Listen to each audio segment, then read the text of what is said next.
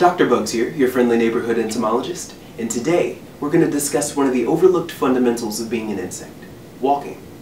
And this guy, Mastigoproctus giganteus, is going to help us. You thought snakes on a plane was interesting? Well, today we're doing scorpions on a treadmill. Sort of. Where's my theme music?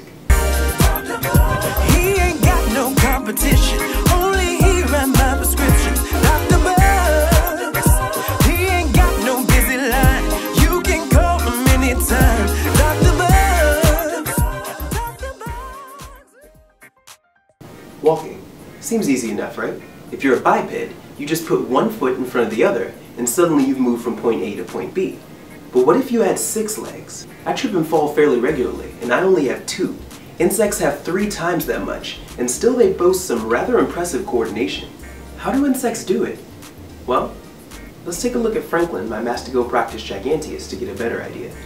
Central pattern generators are partly responsible But Dr. Bugs, well, if we want to learn about walking in insects, why are we looking at the step cycle for Mastigoproctus giganteus? Isn't that an arachnid? Well, first of all, little Sammy, it's pronounced arachnid with a hard C. And secondly, great question. Franklin is an arachnid, which means he has 8 legs. And it would make sense to expect that he would move a bit differently from an insect with 6. But Franklin does sort of have 6 legs. Mastigoproctus giganteus literally means big whip anus in Greek.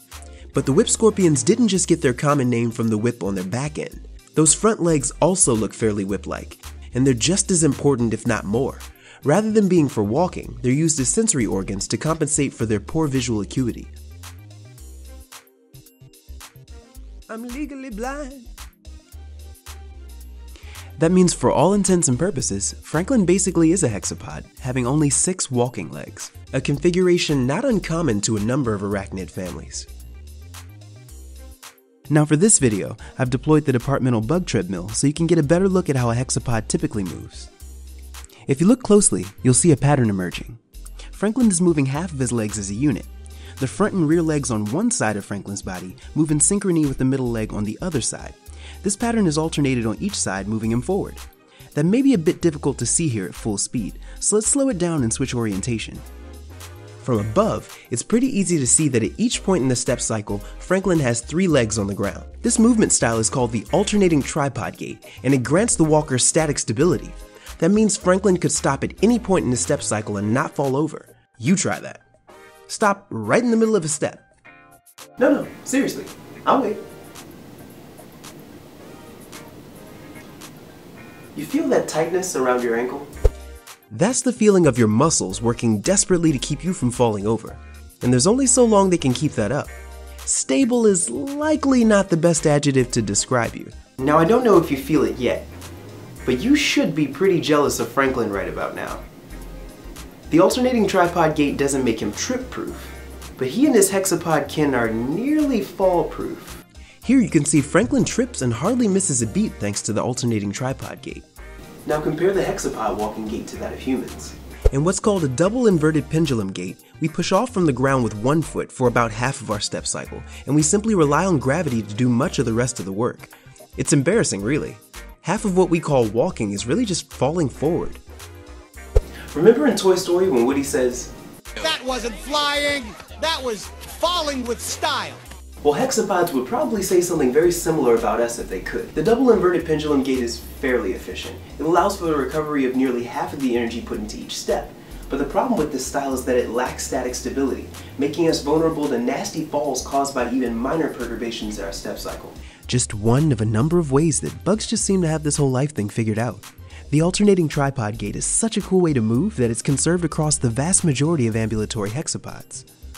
And even insects that can't employ this style of movement have found a plethora of equally cool ways to get around. I mean, just consider the geometrids. These caterpillars don't have any legs arising from the middle of their bodies like most insects. All of their legs are concentrated on the front and back end. Soft-bodied insects like caterpillars don't have their legs distributed in a way where an alternating tripod gait could work, and their hydrostatic skeletal system wouldn't allow for that mode of support in the first place, so they move themselves in a very different way. They move with something like a peristaltic wave of muscles, which is pretty cool to watch, but it's the geometries that bring an art to it. So it's really cool how this works. They grip the ground with their back legs and push the front of their bodies forward. And then they grip the ground with their front legs and pull the back of their bodies forward. You know, this will probably work better with a visual aid. Looks like I'm gonna have to find an inchworm. Alright, this is gonna be really cool. Do you see him?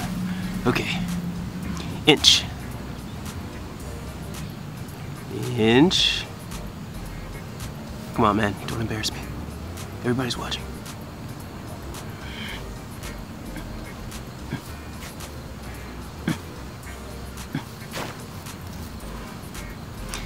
Okay, well, obviously this isn't working, but I have an idea.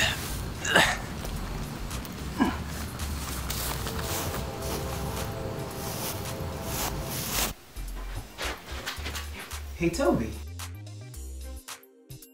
Hey, buddy. You busy? Yes. Great. Cause I was talking with Science, and Science wanted me to ask you a favor. Watch closely as the elegant young inchworm moves forward with slow but deliberate motions, first gripping the substrate, then giving a good push for steady locomotion. Ah, a grand feat indeed. Could there ever be a more fascinating subject than entomology? Thanks, Toby. I think I got what I needed. That was some great caterpillaring, by the way.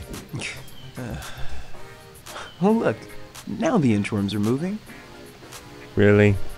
Aw, come on, buddy. It was for science. Caterpillars with their odd foot distribution have to move differently than most insects. But it's so exaggerated in the inchworms that the entire family is defined by the movement of the larvae.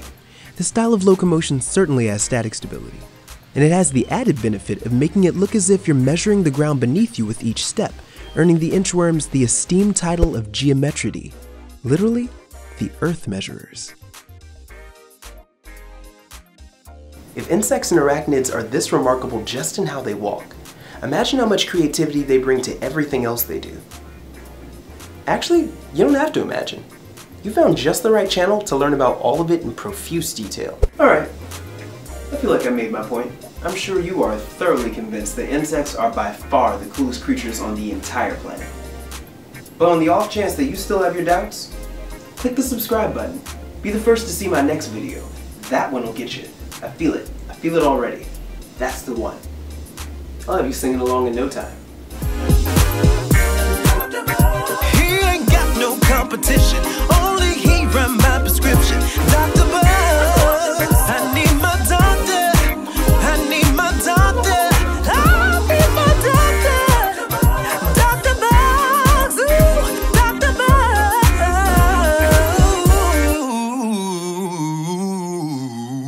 Dr. Bugs. Hey, it's Franklin. I'm coming over to play.